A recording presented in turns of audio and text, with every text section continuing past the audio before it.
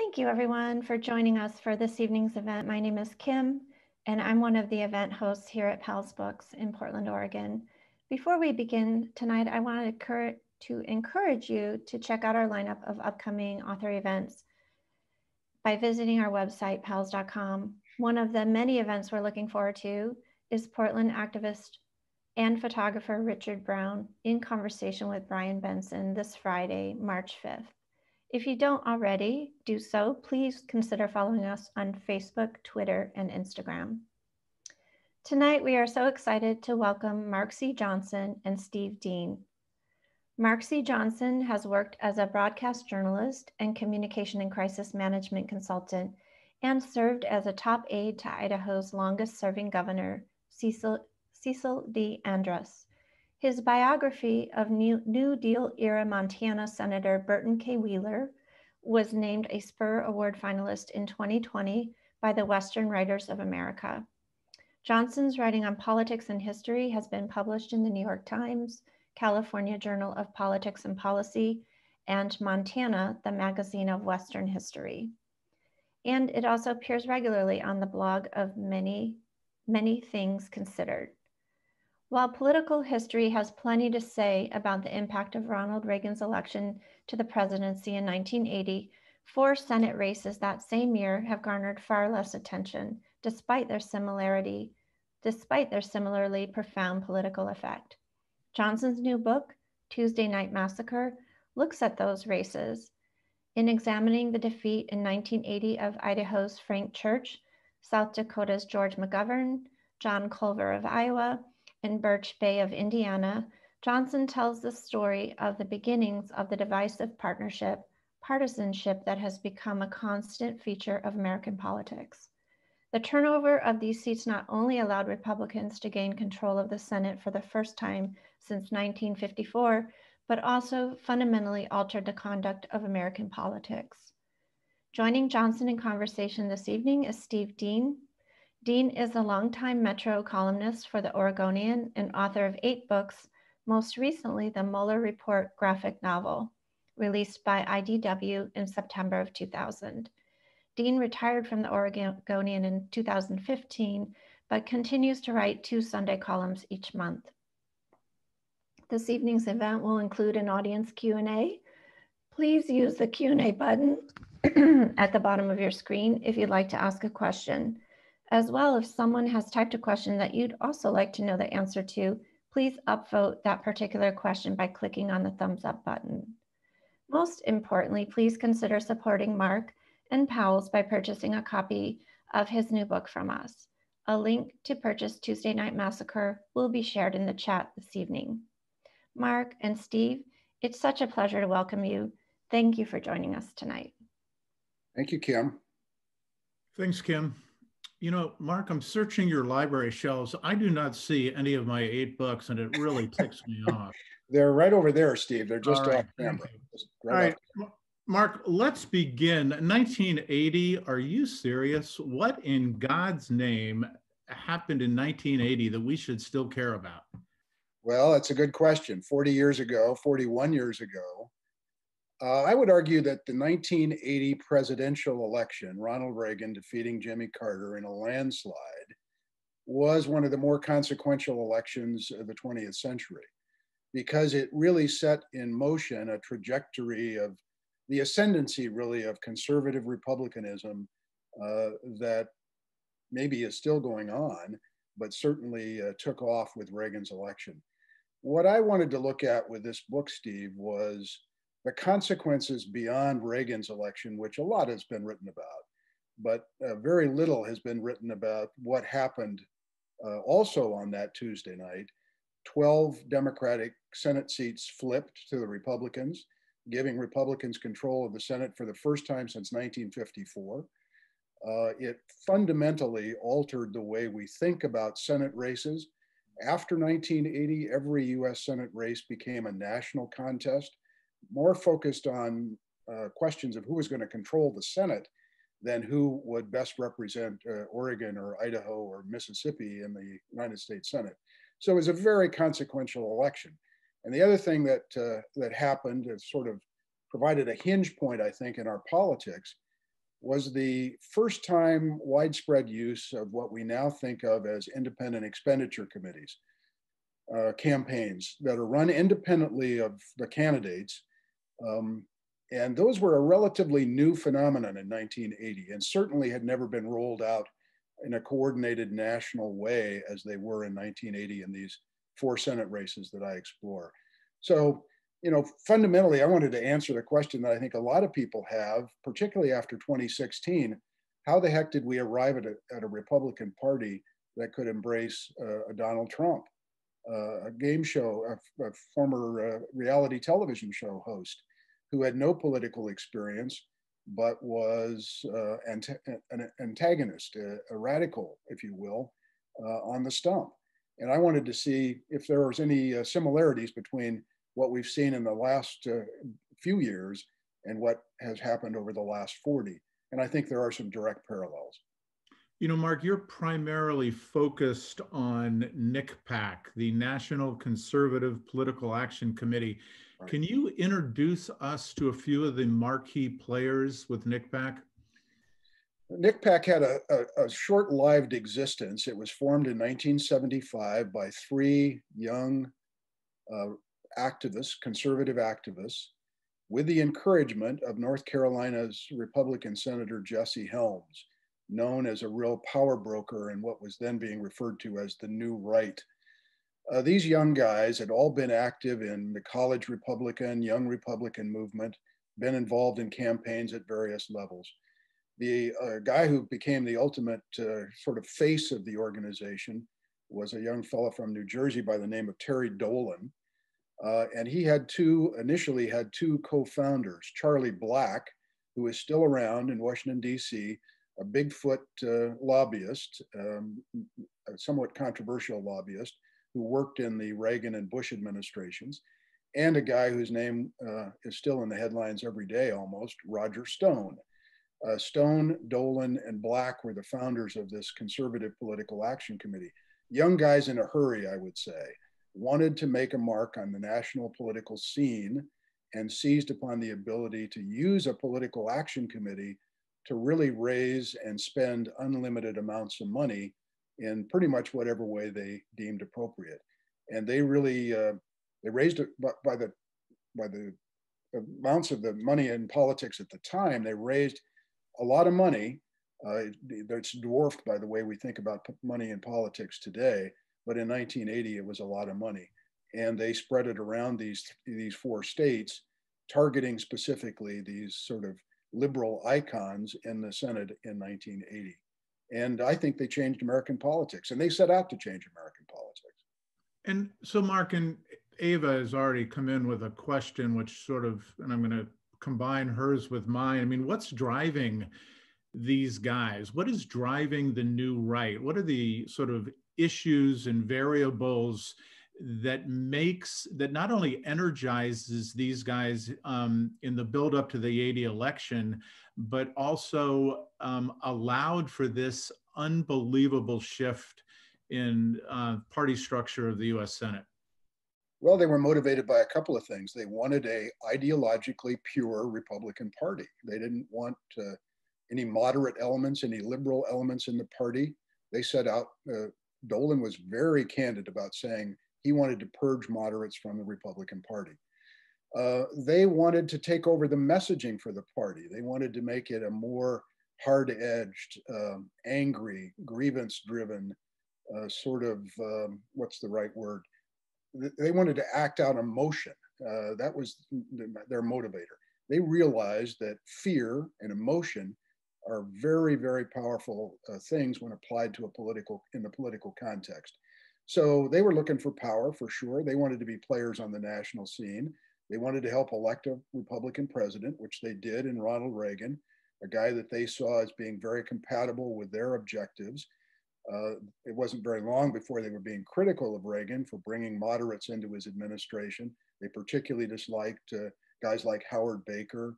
They disliked Jim Baker, the guy who became the White House chief of staff and, still a very well-regarded Republican operative. But they thought those guys were too moderate. They wanted to get them out of the scene. And they wanted to cut government down to size, shrink government. Dolan has famously said at one point that he thought government really had only two functions: 99% for national security, 1% for running the post office, and leave the rest of it alone. So, Mark, in the four races that you focus on, we're talking about the guys who are Birch Bayh, George McGovern, John Culver, God, who am I forgetting? Frank Church from Idaho. Frank Church. Who were these guys? What did the Senate lose when they were thrown out of office? And what did the Senate gain with the four Republicans who replaced them? Well, I think, Steve, of these four guys that are at the center of the book, the four Democrats, and Culver was the junior member of the group. He was in his first term as he approached re-election in 1980. Church had been in for 4 terms, McGovern and Bayh for 3 terms each. I think of these guys as traditionalists, legislators of the old school, people who went to Washington, D.C. with an agenda that they wanted to work on. The people who replaced them, for the most part, had an agenda to say, we're opposed to things. We don't want anything to happen. We want government to shrink. Steve Sims, who became a real poster boy of the new right, a congressman in Idaho who defeated Frank Church, his slogan was, I'll take a bite out of government.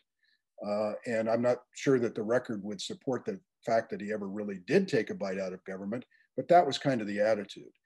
So when you think about Church, Bayh, and McGovern in particular, Frank Church was the floor sponsor of the Wilderness Act in 1964, key player on American foreign policy virtually from the moment he arrived in the Senate, of one of the early opponents of the war in Vietnam, led the investigation of the Central Intelligence Agency in the 70s, arguably, I think, the most important congressional investigation in the history of the country.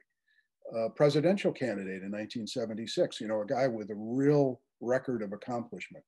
McGovern went to the Senate because he was very, very concerned, and throughout his life worked to eliminate poverty and hunger.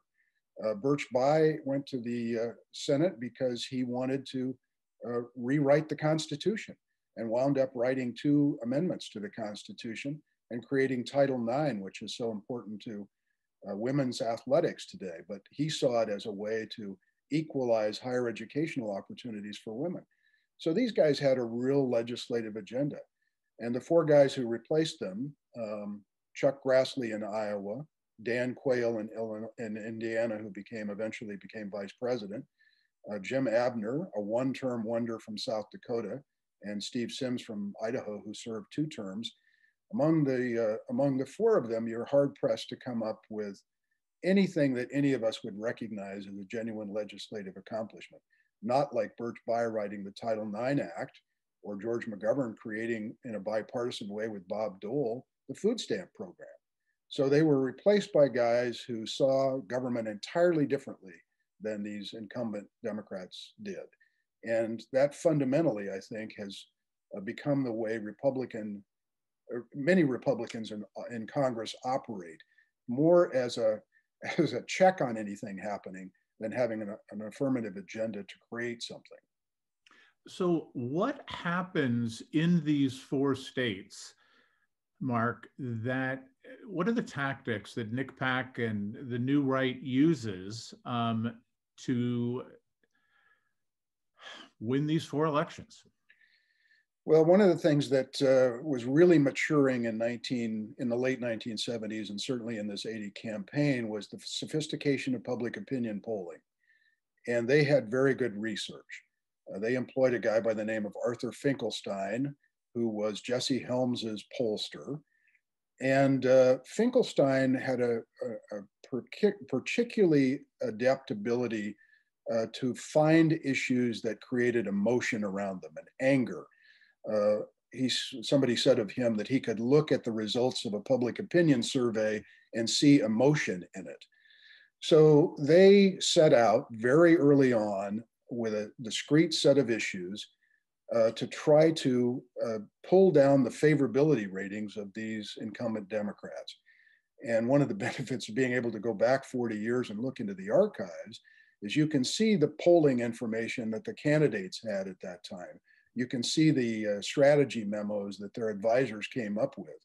And you could see over the course of 1979, when these attacks began, very early in the election cycle, even before the election cycle, really, that the favorability ratings of these incumbents were steadily headed downward. And that was Dolan's doing. He really understood that he had to start early to redefine these guys in the eyes of their constituents. He said famously about Frank Church, he said, after we get done with Frank Church, people will be voting against him and they won't even remember why they're voting against him.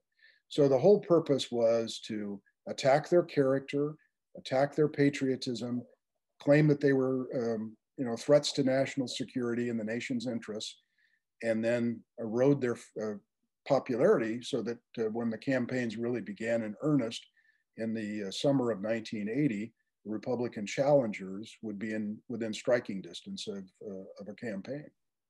You know, NCPAC launched a particularly vicious campaign ad or two, you note, against John Culver regarding his friendship with Ted Kennedy. Can you tell us a little about that? Yeah, Culver's a fascinating guy. He just passed away a few months back.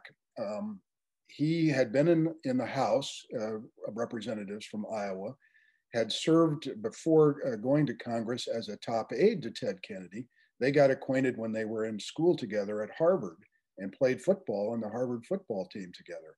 Culver was a good enough football player that some people thought maybe he had an opportunity to have an NFL career. But they were very close, good friends from their college days, and remained good friends when Culver went to the Senate to join Kennedy there. Some of the viewers tonight will remember Kennedy's involvement in what is always referred to as Chappaquiddick, a car accident where he's driving late at night with a young staff member, a young woman in the car. Car goes off a bridge on Martha's Vineyard, and he escapes from the car. She drowns in the accident. Big national story for weeks on end. The attack launched against Culver was that he had gone to see Kennedy in the context of this awful accident to basically say to an old friend, what can I do to be helpful? And that was construed as being, Culver helping Kennedy connive a cover story for what had happened to this young woman, Mary Jo Kopechne. And that smear campaign was rolled out in Iowa against him, that he was part of the cover-up, if you will, of this accident at Chappaquiddick. So it's, really, maybe in the context of what we've seen in the last 4 years, this seems like mild stuff. But in 1980, it was pretty cutting edge negativity. And the same kind of thing was done in one degree or another against all of these incumbent Democrats. Mark, you note in the book that NCPAC aimed its attack ads and direct mail at low information voters. Is that a polite way of saying we're dealing with a bunch of idiots here who aren't really paying attention and are easily manipulated as a result? I wouldn't use the term idiot. I would say they were not involved in politics. One of the things that Finkelstein's research uncovered was that he could find people who were rarely involved in politics, and you can ask questions to see whether people have voted in the last election. When was the last time you voted? So he was able to narrow his universe down to this group that could be fairly easily persuaded with an emotional message built around anger or grievance. So yeah, they were targeting folks that were not regular participants in the political process, maybe not regular readers of newspapers or watchers of television news. This was before cable TV, so you depended on Walter Cronkite or Huntley and Brinkley for your nightly news if you were paying attention. And lots of people obviously weren't paying great attention to politics, and they targeted that segment of the population. And Mark, the 4 states you're dealing with, South Dakota, Iowa, God, why am I spacing here? Indiana. I mean, you're talking, they're not, we're not talking about major media markets. No, that and that was why another thing Dolan was very good at. He picked these targets very carefully. He wanted to go after Democrats in mostly conservative states. Church had been elected, 4 times between 1956 and 1980, but Idaho is still a very conservative state, more conservative now than it was then. South Dakota the same, Indiana the same, Iowa the same. Not big, not dominated by big media markets. So their money went farther here. They had an opportunity to shape the message. And one of the things that they realized very early on was that by creating a narrative in the media, in the press, on television, in newspaper ads, they could drive the coverage of the campaign. And they did that really quite successfully. They became a part of the daily dialogue in these campaigns. We're well into, we're 8 years past Watergate at this point.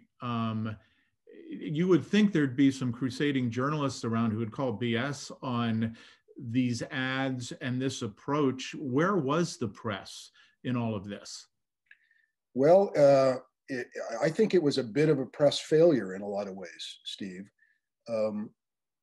Reporters in those days, and maybe to some degree still do, cover politics as a kind of a he said, she said kind of thing situation, where one candidate says one thing, the other candidate responds, and that's the story, and not go much deeper than that.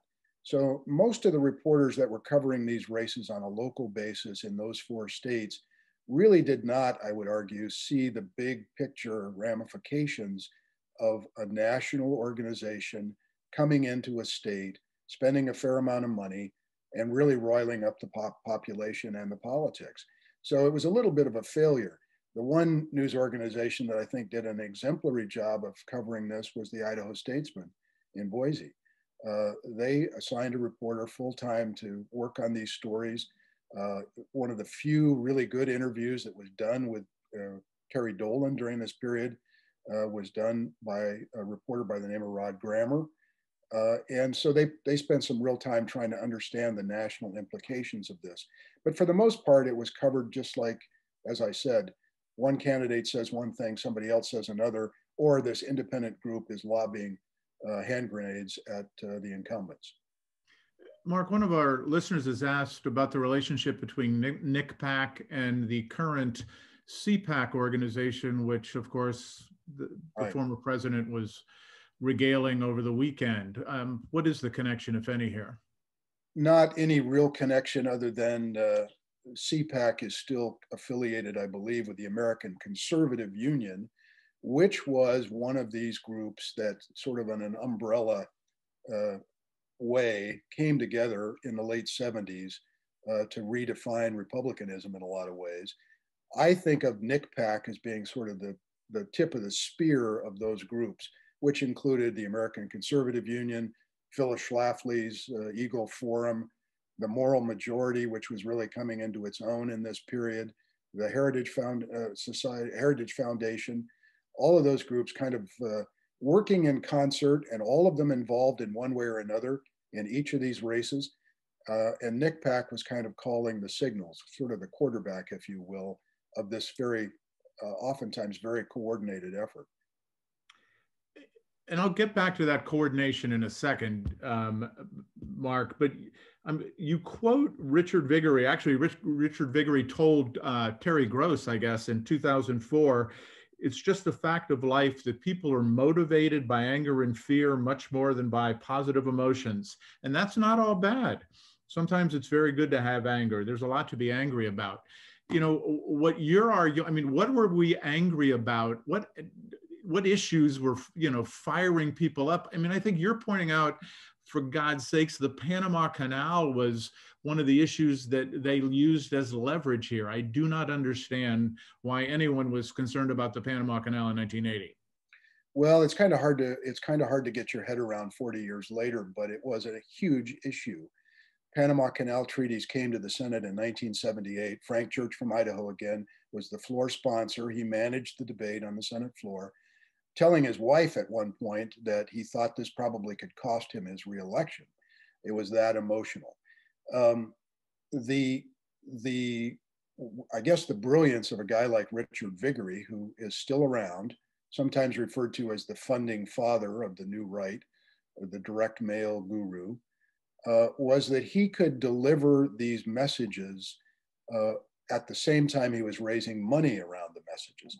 So he could rile up these, minimal information voters, low information voters, with a very simple message. Frank Church, George McGovern, these guys are giving away your Panama Canal. Ronald Reagan, very much made that an issue in his 1976 challenge to Gerald Ford, which he lost that Republican nomination to Ford, but it remained a powerful issue on the right.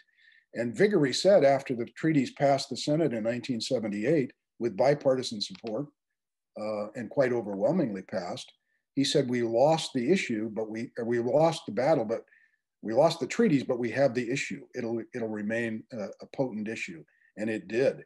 And it was a very simple thing to create, anger and animosity around why did the United States give away the Panama Canal? Why are we giving a tin-horn dictator in Panama control over this canal that we spent millions and millions of dollars 75 years ago to build? Well, of course, some would say we stole the canal fair and square in the days of Theodore Roosevelt. And one of the concerns at the time, one of the concerns during the debate over the Panama Canal treaties was that literally tens of thousands of US service personnel were tied up in Panama protecting the canal, not so much from any foreign threat, but from concern about an uprising in Panama over, in Church's view, the very legitimate reasons that Panamanians maybe would like to have sovereignty over this 6-mile wide stretch of canal zone that ran from one side of their country to the other. And he saw it very much as the United States sending a signal to the rest of the world, and particularly to Latin America, that the US could be a trusted partner. It wasn't going to be the big bully on the block. And the irony is, of course, the Panama Canal has operated very well in the 40 intervening years, never fell into communist hands, as Ronald Reagan predicted it would. And the Panamanians have actually spent millions and millions of dollars upgrading the canal since they've had control of it. Mark, with all due respect, I think half of our audience is right now on the phone to Uber Eats because they're so sick and tired of Panama. And I don't get it. I still don't. The idea that that was a wedge issue to me is extraordinary. Let me just give you one quick, I won't prolong the Panama discussion, but one example in Frank Church's race, the closing campaign ad from NCPAC was their state director looking into the camera and saying, this election comes down to one simple issue. Frank Church gave away the Panama Canal. End of story.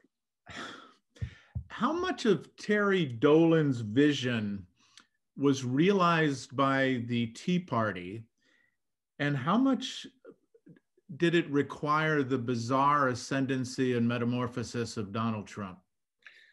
Oh, I think that's the arc that I try to draw in the book, Steve, that there really is a connection between the kind of politics that these guys embraced in the late 1970s and carried on through, frankly, Newt Gingrich takeover of the Republican Congress in 1994.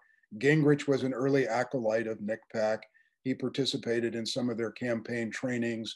He received financial support from NCPAC very early on in his career. I think he adopted Terry Dolan's sort of approach to political language. And then, consequently, you've got the further radicalization of the party, I think, in the form of the host of The Apprentice taking over the party, taking it away from the establishment figures in the party and playing upon, again, whatever you think of Donald Trump, he's a master of playing on people's fears, the sense of grievance, the sense that the country's changing in a way that is uncomfortable to people and that you can make political hay around that. And that's very much what Terry Dolan was doing in 1980. Tobias Reed has weighed in with, I think, the question that everyone is wrestling with at the moment. Do you think it more likely that the establishment of the grand old party reasserts itself eventually, or that the descendants of NCPAC in the form of the Trump wing of the party has permanently taken over the Republicans?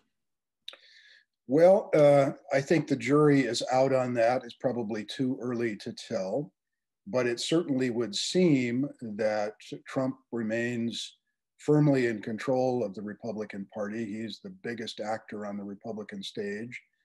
The fact that the Senate now minority leader, Mitch McConnell, could vote to acquit him in the recent impeachment trial and then take to the floor of the Senate and issue an absolutely excoriating message about how responsible Donald Trump was for the insurrection in the Capitol on January 6th, and then go on Fox television 10 days later and say, well, sure, I could support him in 2014 if he runs again. Does that portend much for a more responsible element of the Republican Party reasserting itself? I guess I'm from Missouri on that. You're going to have to show me that there's a possibility that that might happen. I don't see much evidence of it. And frankly, it's seeped down to the local level now in so many ways, as you well know, Steve. I mean, here again, you've got Oregon State Republican state senators walking out of the Capitol building this past week, shutting down the legislature, that kind of thing. You've got, Democrats are not the ones that are talking about shutting down the government every few months when they don't get their way on something. So that kind of radicalization is deeply baked into the Republican DNA right now, it seems to me. And it's going to take a Herculean effort on the part of some of these more responsible conservative voices to try to wrench the party back in some more constructive way. But who will that be? Will it be a Ben Sasse from Nebraska? Will it be this young congressman from Wisconsin, Kinzinger, or somebody else, Mitt Romney? I don't know. I don't see much evidence that they're getting much traction, at least yet. You know what? I don't want to get focused on Trump at all. We focused on Trump much too much in the last 5 years. But you could argue that he operates in a vacuum in which the legislative branch of government has no spine, personality, mission statement, whatever. Can you talk about how in 1980 or in 1979, there were good things to be said about the US Senate? How has that evolved into what we're dealing with now? Well, again, I think a direct consequence of what we've been talking about 40 years ago, and it took some time to get where we are, but we are there. So I think what's happened is moderates, for the most part, have been purged from both the political parties. At the time that Birch Bayh and George McGovern and Frank Church came to the Senate, there were conservative Democrats and liberal Republicans. Those are, if not endangered species, extinct in species these days.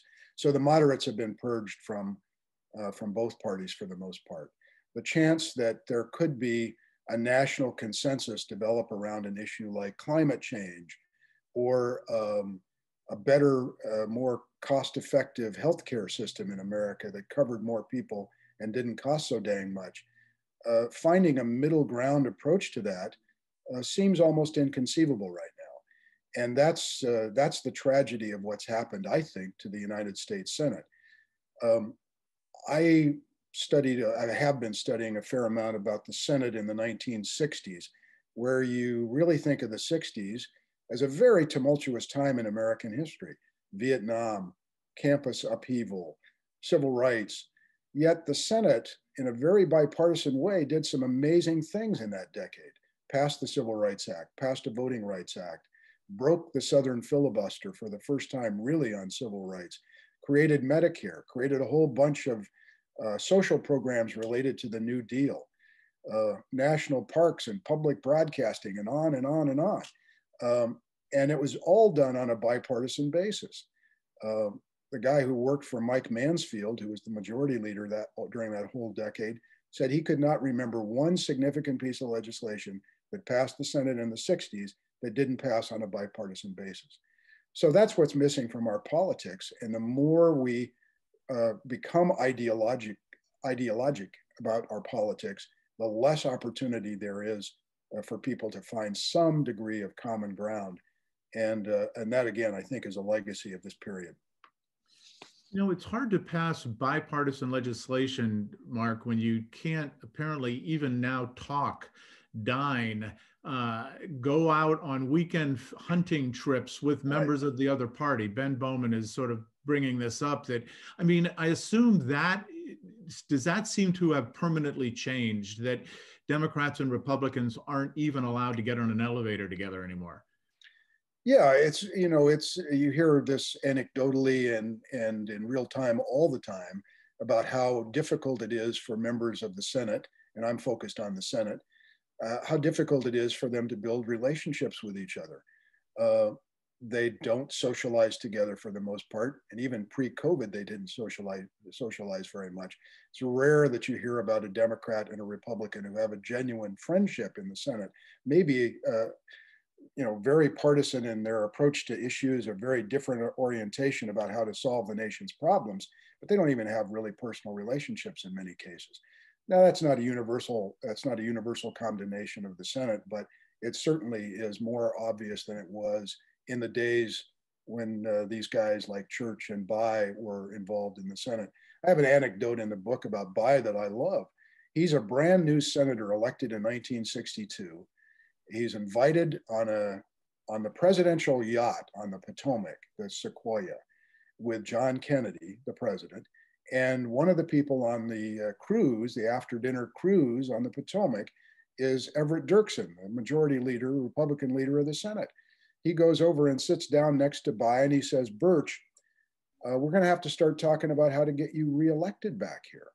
Now, imagine a Republican senator saying that to a young Democratic newcomer today. It's just inconceivable that that would happen. So, you know, it's easy to be nostalgic about the old days in politics, and there's never been a golden age. I don't believe that for a minute. But there were bigger people in many respects in these positions, and they had a national agenda. And they cared about trying to move things in some constructive direction. And I think of people like, you know, Mark Hatfield from Oregon, Frank Church from Idaho, Howard Baker from Tennessee, Clifford Case from New Jersey, John Sherman Cooper from Kentucky, moderate Republicans working across the aisle with Democrats. McGovern and Dole working on food stamps is one of the great bipartisan success stories of the 1960s. And we, you know, that's missing. And it's a real danger to the system that it's missing. You know, Mark, during the presidential campaign, Joe Biden mentioned that early in his Senate career, he actually had a relationship with James Eastland from Mississippi. Right. And he got royally criticized for that. Can you provide some context for that for us? Well, yeah, Biden comes to the Senate as 30 years old in 1972. And Eastland has been in the Senate since 1933 and has risen through the ranks of seniority to chair the Senate Judiciary Committee.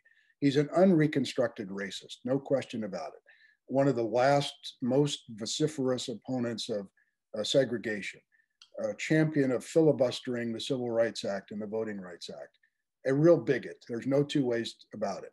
But the man is chairman of one of the most important and powerful committees in the United States Senate. So this junior senator from Delaware decides what I think any reasonable person would do.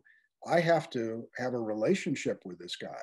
I have to have an understanding of what he's all about. If I'm going to be on a member of his committee, particularly a junior member of his committee, if I ever want to get anything done, I'm going to have to figure out how to work with this guy. So not excusing in any way Eastland's segregationist views and his racism, at the same time, you have to understand the political reality of the fact that you want to get something done in the Senate, You're going to have a relationship with the guy who sets the agenda for your committee. And yeah, you're right. When Biden was running for president, Cory Booker and Kamala Harris both took out after him for mentioning the fact that as much as he abhorred Eastland's stance on racial issues, that he had a relationship with him. He got along with him. They could have a drink together and talk about the day's events. And once in a while, when Biden had something that he wanted to get done, he could rely on Eastland to help him get it done. I have a couple more things. That's called politics, Steve. Yeah, well, no kidding. And politics, by the way, practiced by some legendary Oregonian senators, Mark Hatfield and Bob Packwood. And I speak to that for just a moment, Mark. I mean, it's a small thing, but when the balance of power shifts parties in 1980, what does that mean for states on the West Coast? Well, let me just say a word about Hatfield, because he's in the book in a couple of different ways. He early on recognized that this new right element was going to be a real danger to the Republican Party and change the Republican Party in a way that he was prophesizing as early as the mid-70s was going to be a very dangerous trend. He had a good friendship, Hatfield did, with a Democrat from New Hampshire, Tom McIntyre, who lost in 1978 in a campaign that NCPAC helped orchestrate against him. And Hatfield wrote the foreword to McIntyre's book about his experience dealing with the new right. And he basically said, this is a real danger to democracy, that we're headed down this path of demonizing your opponent, making every battle a grudge battle, a partisan grudge battle. So hats off to Hatfield for that, among many other things in his long career. But the consequence for Western Republicans after 1980 was a real elevation of the Republican Party's influence in the Senate, particularly. So Hatfield becomes chairman of the Commerce Committee. Packwood becomes chairman of the Finance Committee. Jim McClure in Idaho becomes chairman of the Energy Committee. Ted Stevens in Alaska chairs Appropriations. So all of these Western Republicans who've been, sort of laboring for years in the minority suddenly find newfound power in the Senate after 1980. Of course, the other consequence is guys like Mark Hatfield, you could argue, as probably as good an example, almost as good an example as I can come up with, of the last really senior moderate in the Republican Party in the Senate. Nobody like him today. Again, looking at some of the questions we're getting, Charlie Hyman has asked if Carter's early concession speech deserves some blame for the loss of Church Magnuson, Clark Runing, et cetera. Yeah, that's a good question, Charlie. I think, yeah, at the margins, it might have had some impact. Just to quickly tell the story, Carter realized the weekend before the election that he was going to lose, and lose big. He was told on a trip back from Seattle to Washington, D.C. by Hamilton Jordan, his chief of staff, that he was going to get creamed. So he knew he was going to lose, and he wanted to get the agony behind him. So he made perhaps the earliest concession speech in modern political history, conceding before the polls had closed in the Pacific time zone. There's some anecdotal evidence in Idaho and California, for example, that people had come to the polls to vote, before the polls closed at 8 o'clock, but maybe very late in the day, and heard on the radio that Carter had conceded to Reagan and decided not to go in and cast their ballot. So it may have had some impact at the margin.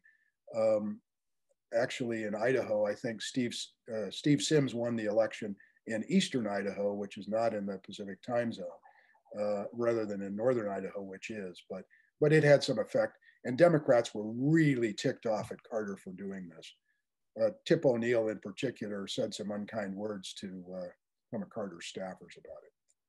Mark, Brad Snow has been waiting 10 minutes for an answer to a... Brad Snow is an old friend of mine from Livingston, Montana. Well, he's smarter than I am. And by the way, every time you mention Montana, I want to talk to, it makes me want to talk to you about just how bad Kevin Costner is in Yellowstone. But we'll get back to that. Brad is saying, to a significant extent, it seems Trump has turned the Republican Party into a personality cult. To what extent was NCPAC pushing for a conservative ideology that would have been at odds with Trumpism?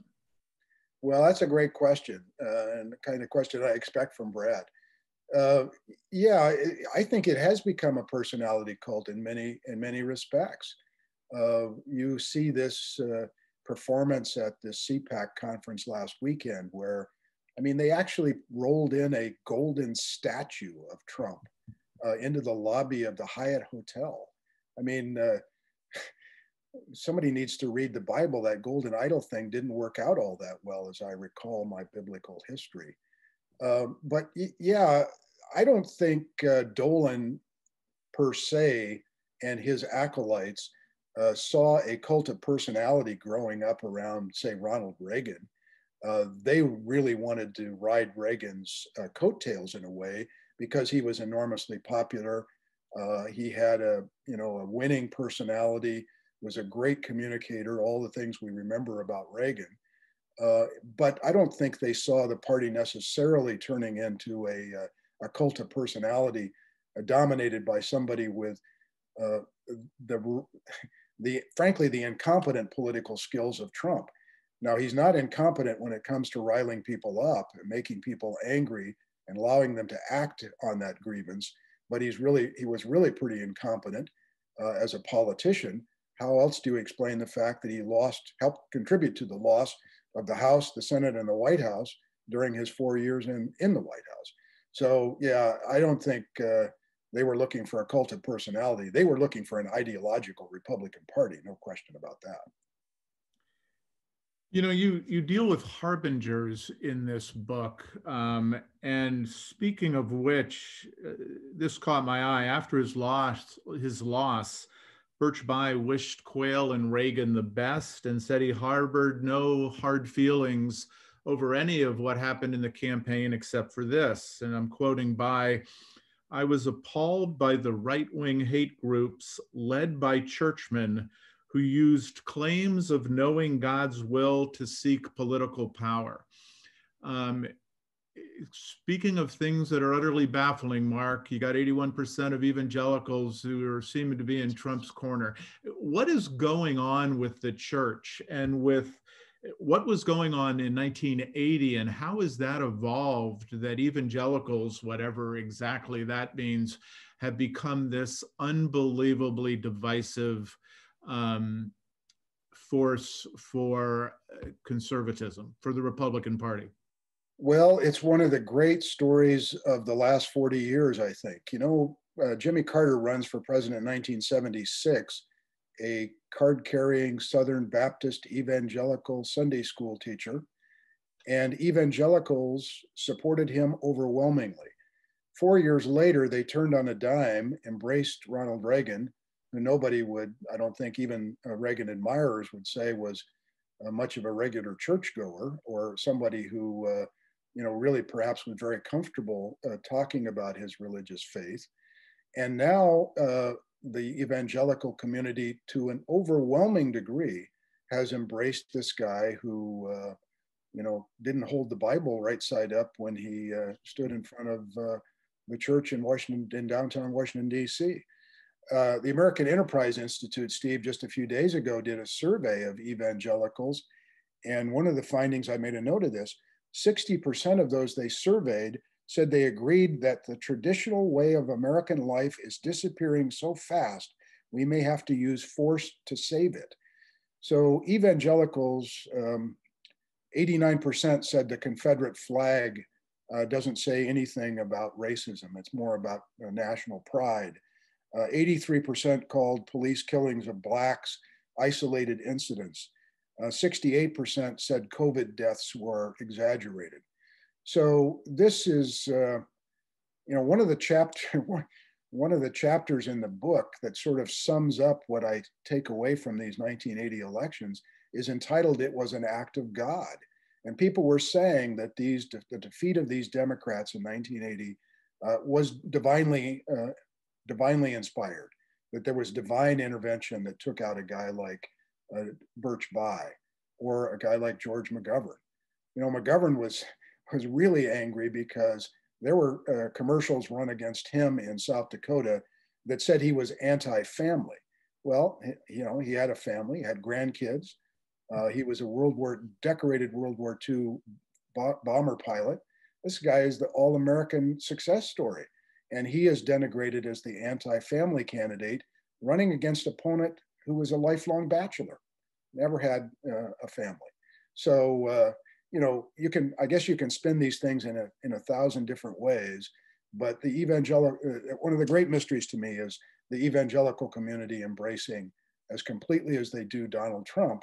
It has something to do with that belief that their version of a traditional American way of life is disappearing, and it is scaring the bejesus out of them. You know, we're close to wrapping up here, Mark. You know, you conclude at the end of the book, what does seem certain is that a United States Senate perpetually broken by severe partisanship is incapable of self-correction.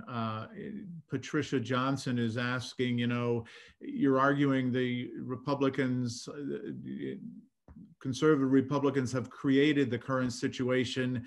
Is there any way, again, I guess what I'm looking at, thinking about self-correction, can the primary movers in this disaster correct it, or are we looking at starting over to have any hope when it comes to American politics?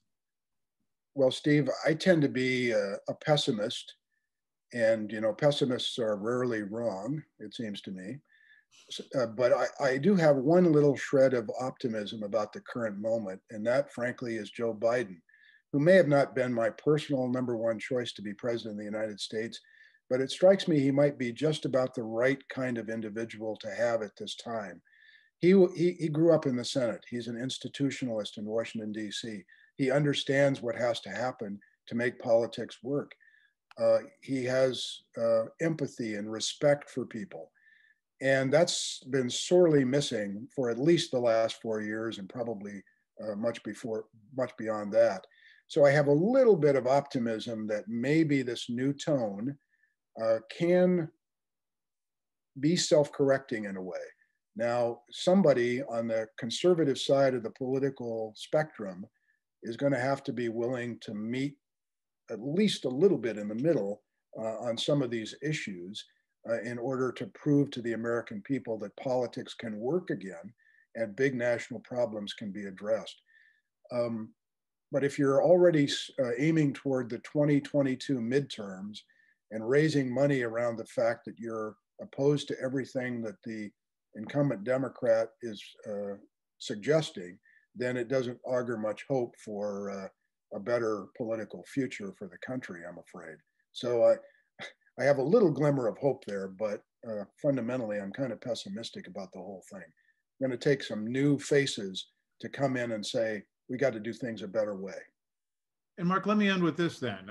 What is your next book project? I mean, what's the book by you that we're going to be reading hopefully 12 to 18 months from now that will make us realize how right or how wrong you are? Well, that's I hope to come back and you can ask me that question in 24 months. I'm working on a book on the Senate in the 1960s, when, as I mentioned earlier, there was a real sense of bipartisan accomplishment. And I'm trying to tell the story through the lens of the personal relationship that existed between Senator Mike Mansfield from Montana and Senator Everett Dirksen from Illinois, the two-party leaders in the Senate. Very, very different individuals, mostly forgotten to history now, but a pair of remarkable Americans who found a way to pass a lot of legislation on a bipartisan basis at a time when the country was very divided over Vietnam and civil rights and all kinds of things. So that's what I'm working on. Well, good luck with that. Hey, and thank you very much for doing this, my friend. It really means a lot to me to have an opportunity to visit with you. Congratulations on the new granddaughter. If you haven't read Steve's most recent column in the Oregonian about the satisfaction of becoming a grandfather, I highly recommend it. One of the best things I've read in ages. So congratulations. Thank you, Mark. Great book. Thank you. And Kim, thank you. And thanks to Paul so much for indulging this conversation tonight. I hope you all will buy many books from the great independent bookstore in Portland. Mine and Steve's included. That sounds great. Thank you all for joining us for this evening's event. As Mark mentioned, please consider purchasing a copy of his new book by visiting us at pals.com. And while there, be sure to check out our upcoming lineup of virtual events. We really look forward to seeing you again soon. Mark and Steve, thank you so much. We're very grateful to you for being here this evening. Good night, everybody. Thanks, everybody. Thank you. Thank you, Steve.